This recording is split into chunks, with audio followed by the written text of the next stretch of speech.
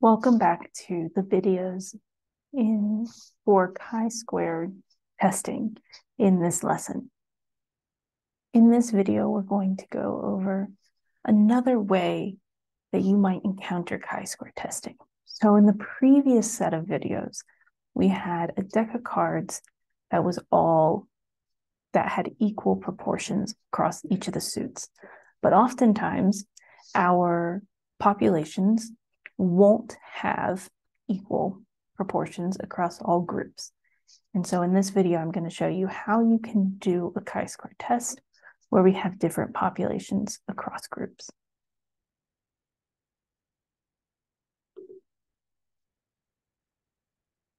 So here in this code, I'm calling it chi-square test part 2.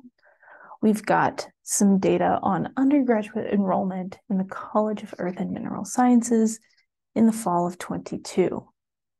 And our goal is to compare the enrollment in the whole College of Earth and Mineral Sciences to the enrollment in one of the courses we taught during the academic year.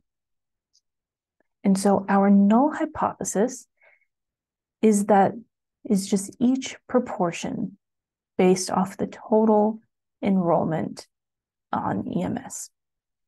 So we can see that each major, EBF, energy engineering, environmental systems, and so on, has a different proportion of students. And then our alternative hypothesis is that at least one of these is not as specified. And so we can go ahead and run the code that I've already got set up, which is essentially to read in the first week survey data. We can see that we've extracted just the majors from that survey. And then we can start by figuring out the count. So before we were doing cards, so we already knew the count right off the bat, but in this case we need to actually extract the count. So we use this .value counts command to do that. And we can see that we've got some other data, and we've got this energy engineering other data that that isn't going to work with our existing data set because we don't have any proportion specified for the other or for dual majors. And so we can go ahead and update this. First, we're going to account for this one dual major here. We still want them to count towards the energy engineering count, but we don't need their other dual majors. So we can say .replace. And so essentially we're just going to replace comma other with nothing. Empty open close quotation, nothing there. So we can do that. And then we also need to remove these other majors. We don't know what major they are, so we can't count them towards any of the existing majors. So we can just say that we want only the majors that are not equal to other. So that ran, and then we can recount the data, this time storing it in a counts variable. So we can say majors needs to be plural there, .value counts. Go ahead and print the counts. So here we can see how our counts actually work now that we've removed the other and added that dual major into energy engineering. So this is our observed counts. The next step in our chi-square procedure is to develop the existing or the expected counts. So counts exp is just counts.sum. So this is our sample size of our observed data times the array of proportions. And now before, our array of proportions was just 4 times 0.25. But now that our proportions up here are different for each category, we now need to manually import each of those. And a very critical point here, the order has to be the same as the order up here,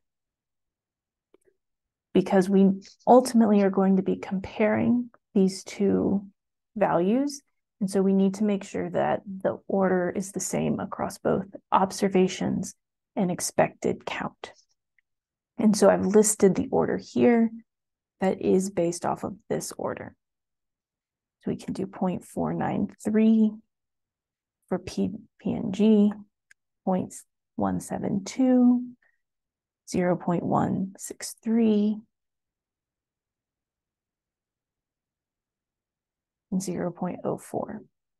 And these values also match what we have up here in our null hypothesis. So we can run that, we get our expected counts, and then we can run the chi-square test.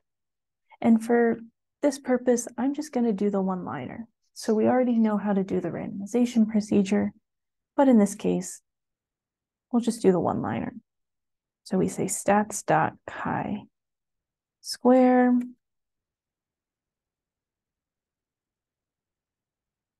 our observation, we call it counts. Our expected values, we call counts exp. And then we can print p-value, which is just results.p-value. And so then we can see the p-value is 0.017. And so we can write our conclusion. The p-value is less than 0.05, our significance level. So we reject the null hypothesis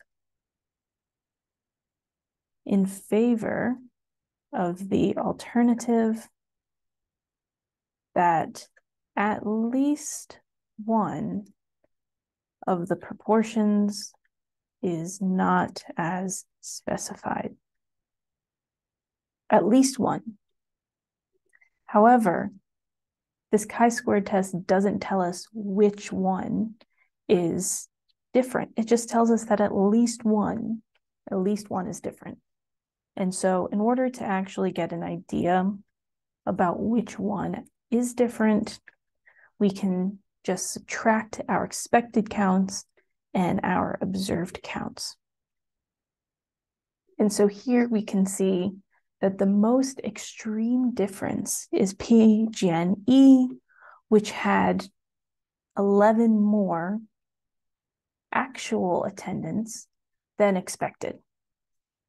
Since the value is negative, that means observation is greater than expected. Meanwhile, the environmental systems group had nearly 6 less than expected. And so we can then start to have a discussion about which of these majors are primarily responsible for the rejection of our null hypothesis.